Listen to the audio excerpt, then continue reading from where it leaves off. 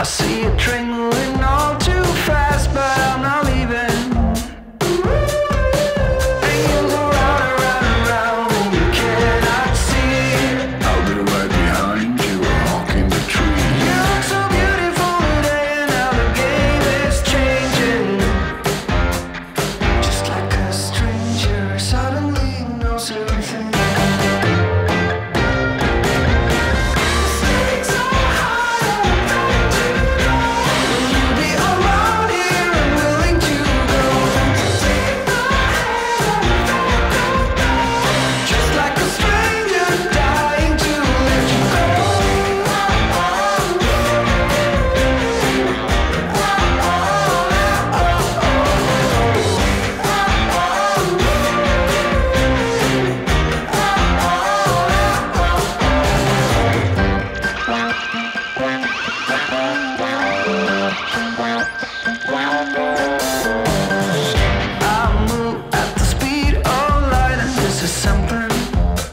What's going on, guys? FJ Eric here, and we just installed this 12,000 pound Badlands winch.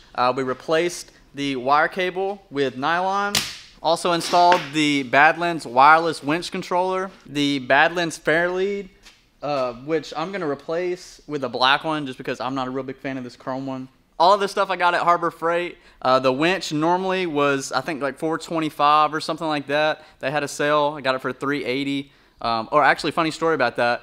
They had that sale, and the 9,000 pound was $389. But since they were out of stock on those, the dude gave me the 12,000 pound for $389. So that was pretty cool. Also got the Badlands nylon rope a lot cheaper too. I think it retails for $129. Got it for $103. All of this going into a Res Fab bumper. I think it's the V2. Don't quote me on that though, as far as the model. But really like the look of this bumper. For the price and the wait time and stuff like that. We did run into a few issues that I wasn't really aware of, just on the back side of it. The AC condenser line was actually pinched between the bumper and the frame. It ended up getting a crack in it, and that's why I haven't had AC for like 2 years. And the bracket from the hood latch was also pinched in between the bumper, so got a little bit of damage on both sides of that. The bolt to the bottom of the AC condenser was actually rubbing against the bumper, and it just made like an awful squeaking noise. We've got a piece of rubber on it right now,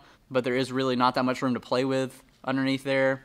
For this winch to fit, we actually had to take the bracket off holding the AC line. The lower frame brackets were bent out, so we had to hammer those in. Ended up stripping one of the bolts just because it wouldn't line up just right. As far as having enough room to actually mount the winch in here, we did only have one problem, and that was with the front of the bumper being slanted right here.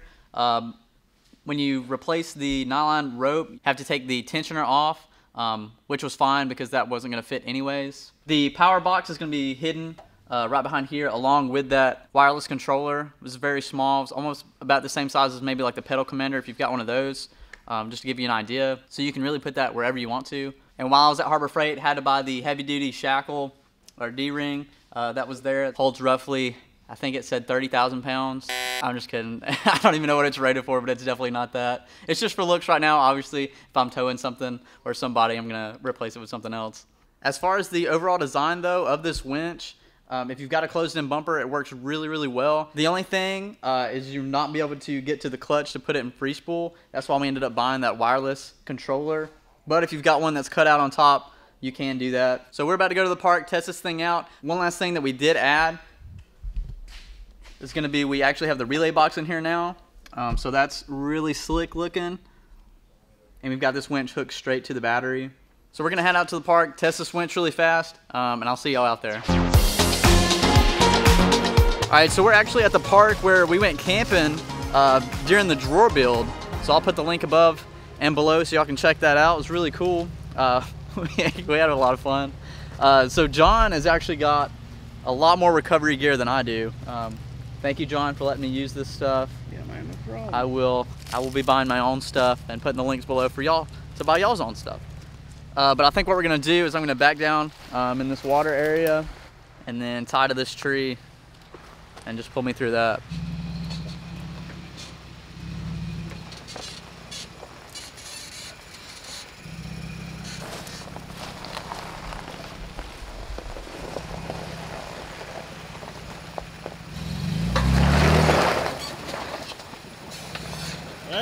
go. Hey, that works. That's good. That's good.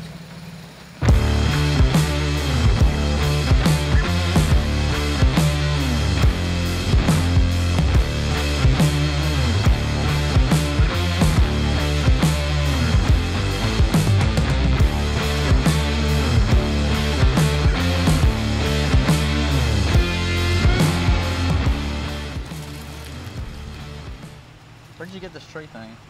Tree saver at Amazon. Really?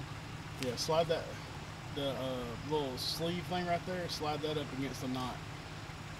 Yeah, put that, there you go.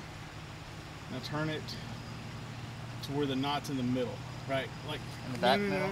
No, right there, no. Yep, right there. There you go.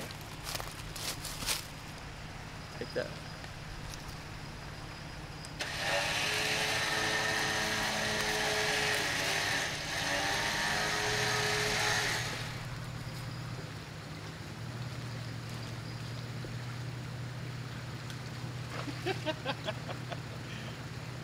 Hey Eric, it might be good to cut your lights off maybe.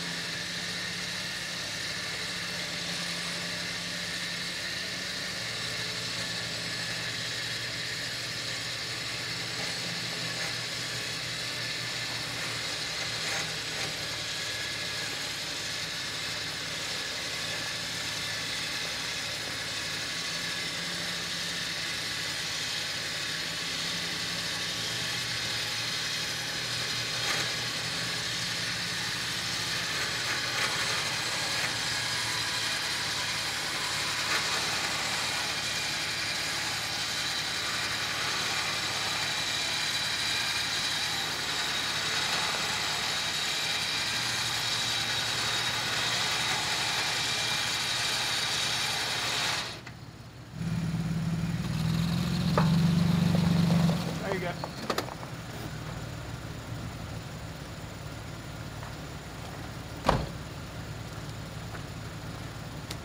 Yeah, that's like just a cheap tree saver at on Amazon.